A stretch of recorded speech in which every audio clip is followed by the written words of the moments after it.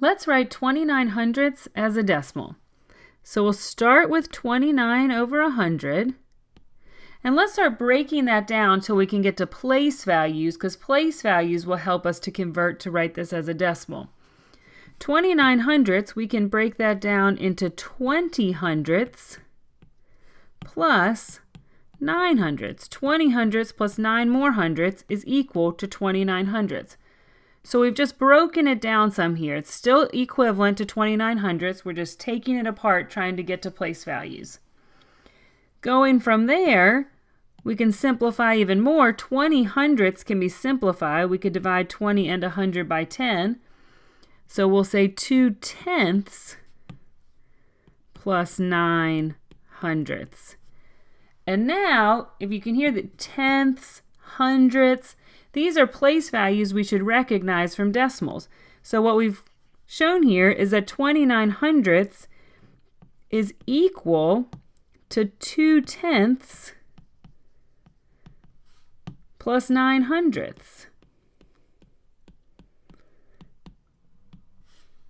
Here we have 2 tenths, which matches 2 tenths, and 9 hundredths, like our 9 hundredths right there. And so we can take those and think about place value. If we have our decimal, let's first put our decimal. Over here to the left of the decimal is our ones place value. We don't have any ones here, so we'll put a 0, 0 ones. But then next is tenths. Then we have our tenths, and we have 2 tenths. And after tenths, the place value after tenths is hundredths, and here we see we have 9 hundredths. So we'll put a 9 in the hundredths place.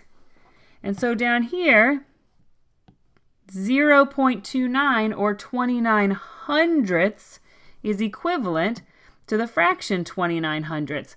And just listen to how those are said. It's kind of a clue that we did well. 29 hundredths is equivalent to 29 hundredths. Both the fraction and the decimal are read the same way. So that's a pretty good clue that we probably rewrote these correctly. So 0.29 is equal to 29 hundredths. Let's try one more. Let's try something, let's say maybe 53 tenths. So again, we're going to break this down. We'll have 50 tenths plus how many more tenths are left? There's still 3 more tenths. And again, we can simplify. We can simplify this.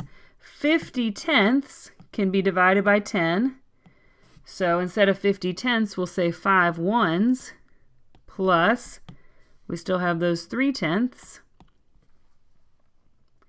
And now we've got this to place value. 5 ones is 5 ones plus, here 3 tenths is 3 tenths. So thinking, let's put our decimal. Over here to the left of the decimal is our ones, and we have 5 ones. And to the right of the decimal is tenths, and we have 3 tenths.